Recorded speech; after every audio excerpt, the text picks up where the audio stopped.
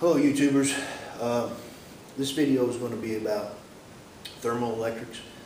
I've been working with them for a while. I wanted to give a brief description, a brief understanding of how they work, and also point you guys into some applications. This is by no means everything to understand about the process, but this is a good place to start. I'm hoping to relay this information to you guys so you guys can take it and benefit from it. And hopefully by your benefit, you'll share what you're doing, and that'll benefit me too. So thermoelectrics. Thermoelectrics is a process of moving electrons through heat flux or heat flow. It can be a TEG or a TEC. Thermoelectric coupler or a thermoelectric generator. There are a couple of terms that I want to make you familiar with, and one is the Seebeck effect and one is the Peltier. So you'll see these little modules and you're like, well, what is that? Is that a TEG, TEC? Is it, what is it? Well, the Seebeck effect is when you produce power from a thermoelectric generator. That's where you put hot on one side, cold on the other, of a particular heat difference in degrees, and the flow of electrons from the cold side, or from the hot side to the cold side, will move electrons and generate electricity. Now, it's been around a long time. It really has. But that's how they produce power. Now, Peltier is basically and essentially the very same thing. Only the Peltier is when you introduce power to one of these devices, and when you introduce power to one of these devices, one side gets hot and one side gets cold. So it depends on how you use it, or whether you're using the Seebeck effect or the Peltier. These are the gentlemen that first became aware of it. That's why it doesn't say Van Powell. It's not my idea, it's somebody else's. So there's two types of materials in there, and it's an N-type and a P-type. If you know anything about batteries, and you know there's an anode and a cathode in a battery, very similar to a battery in that you have the two different polarities going on in there. Some of the materials used to produce these are like a high temperature difference one is silicone and germanium. Some of the more exotics are gallium telluride. Bismuth has been used for a long time. And they generally have about a 5% efficiency. What does that mean, and how can we use that? You know, efficiency is nothing if it's not practical. And if efficiency is low and it's highly practical, then it's a little bit easier to deal with too. One of the advantages in building a wood stove and trying to heat water with it, or trying to use water as a thermal mass, the reason they work so well is because I can accurately tell you how much electricity, thus how many BTUs are going into my water. And if I know the volume of water, then it's easy to find my math to figure out what temperature I'm going to get to over what span of time. So a 2,000 watt fire at a 5% efficiency will be 100 watts. Now, so it's just the heat flowing through. The heat flowing through moves the electrons. It doesn't rob any of the heat. It doesn't take any heat or use any of it, okay?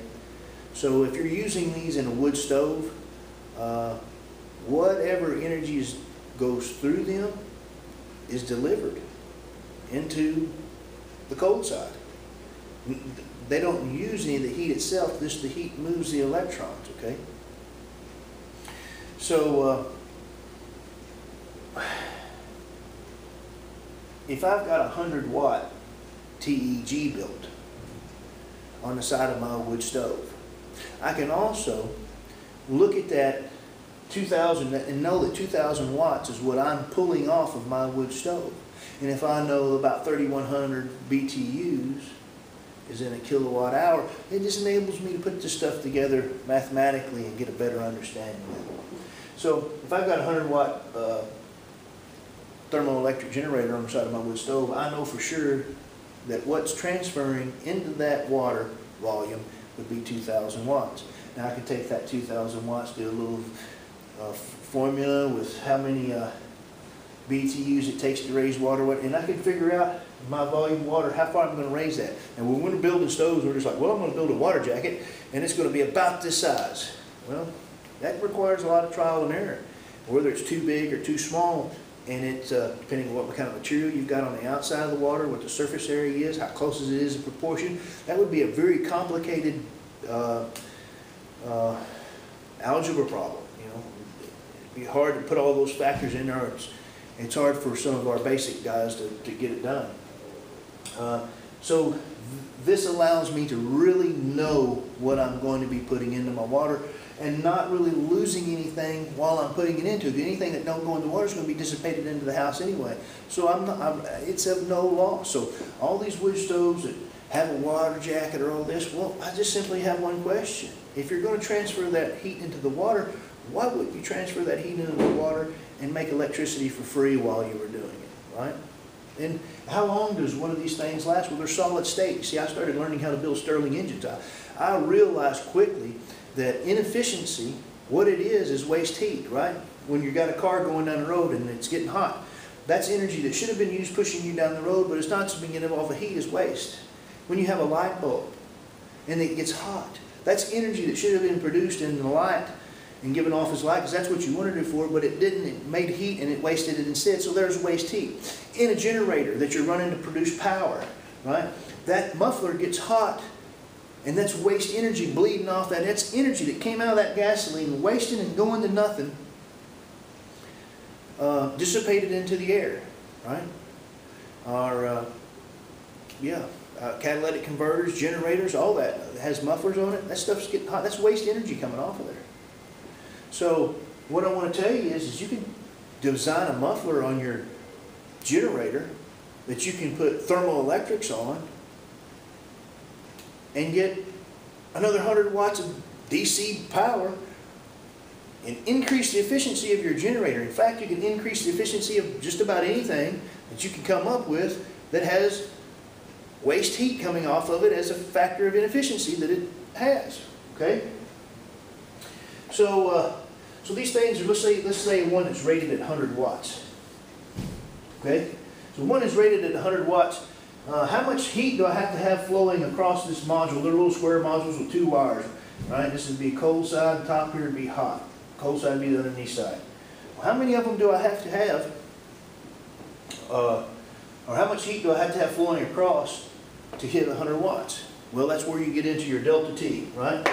Your delta T and your power relationship. So most of these are rated like if there is 100 degrees difference temperature, which that's what delta T is, temperature difference from the sides, right? In this case. So if there's 100 degrees temperature difference, if one side's hotter than the other side by 100 degrees, they will put out what they're rated at. So at 100 degrees temperature difference, a 100 watt thermoelectric generator will put out 100 watts. If there was only 50 degrees temperature difference, it would only put out 50 watts. And if it will take the temperature and it would go to 150 degrees temperature difference, it would put out 150 watts, but they're rated at 100 watts. Okay? Now, they do have limits. The hot side can't get over a certain, depending on what material they're built out of here, and the cold side can't get over a certain something, depending on what material they're built out of here. So you have to make sure that they operate within their range, or they will burn up and deteriorate and go away and go bye-bye. However, if you use them like they're supposed to, they're going to last for about 300,000 hours. Figure that up in years. Okay? So, not a bad deal. I started learning to build Stirling engines because I wanted to make waste heat into energy. Stirling engines have moving parts. Moving parts wear out and break down. They have maintenance. I discovered these little critters here. Well, these little critters here, they don't have any maintenance still. They don't have any moving parts. I don't have that problem. So it's only 5%, but hell, it's practical. So let's go with the practicality. Now let's talk about some applications and how some of these things are used. Solar. right? So they've already come up with some solar glass evacuated, vacuum pulled on a glass container with these things inside and the water running across the cold side that is out doing solar panels, okay? It's the next big thing. I'm going to be showing some of my work on this stuff too. Guys, I've been doing a lot of this stuff for years. I have just now started putting this stuff on YouTube, okay? You bear with me, give me a little time. I'm going to get more of it out. So it can be done in solar, it can be captured solar through vacuum, or it can just be direct sunlight. It will make some energy for you. Lights, metal halide lights, the ballasts, they get warm, right? Whatever. Could you put a TEC or TEG on the side of that and increase that efficiency? So just think about it, guys. Where's the waste heat at? If there's waste heat there and it's 100 degrees, wow, you might have an opportunity to improve a lot of industry out there. Wood burners and HVAC. Well, wood burners, hey guys, forced air is a great attribute to a wood burner, right? But the downside is electricity. How about let's go with thermal electrics on our wood stoves, and can't we provide our forced air for free? Now once we've got our wood stoves good and hot and we're heating water with it, and we need to move that water around to heat these other rooms, well, why not use a solar 5-watt pump that'll pump, you know, a few gallons a minute and move that for free? Or have more TEGs and get a 10-watt pump if you need to move more head, right? Whatever you need. Wood burners and HVAC, this stuff is really not used. Well, you know what, it is used in HVAC because you do have a thermocoupler in your HVAC. The way I'm referring to it here is that how it could be used. Now, the low temperature ones, and even some of the high temperature ones, they'll make enough electricity in your hand. You want a flashlight that'll never go out, ever, just ever. Well, if you know how to build a joule thief, what's a joule thief? Well, a joule thief is something that steps the voltage up, right? Well, the joule thief, if you can take one of these Peltiers, or one of these TEGs, and use it as a CBAC, and put it in your hand, and the top has a small heat sink on it, piece of aluminum, and power is run to a joule thief and then to a bulb. Well, you can have a flashlight that runs off of your body heat. It'll never go as long as your hand's not frozen. And I'm going to say if your hand's frozen, that you're probably not going to be in too good a shape anyway. So yeah, just hand heat. Some of you see guys doing experiments with them on top of coffee mugs. You'll see guys call them a candle magnification, where they'll take a candle and heat one side and then use that heat to not only put off the heat the candle and the lights put off by the candle, but an additional light or LED above that, which would be a candle magnifier. Motors and engines. I've already talked about the generator, how that could step up your generator and get a lot more power off your generator. Your engines in your car. Hey, don't we have a catalytic converter that gets really, really hot? I'm going to tell you something, guys. In the near future, relatively near future, what you're going to see is you're going to see no more alternator, because an alternator pulls on the car. It's got a belt that goes to it, and it provides drag, and the more current that alternator is trying to produce, the more drag it's bringing on your car. It's dragging down your gas mileage and your horsepower. Couldn't we take thermoelectric couplers and put them all around the catalytic converter and use that heat and transfer that electricity back up into the engine without that pull? Hey, there's a more efficient automobile. There's an improvement. Not a bad improvement.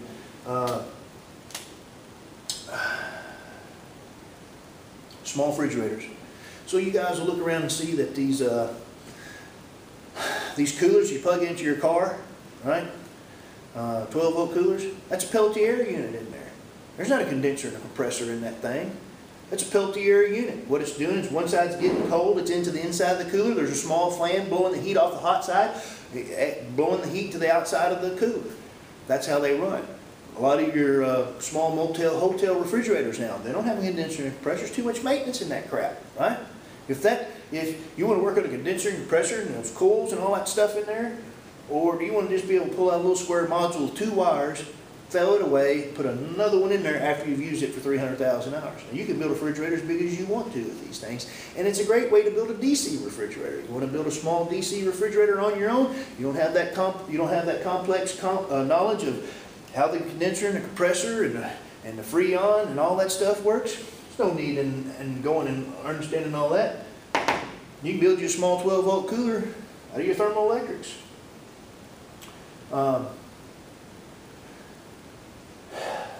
And there's anywhere you guys can think that waste heat might be identified, and it's all around us. It's all around us.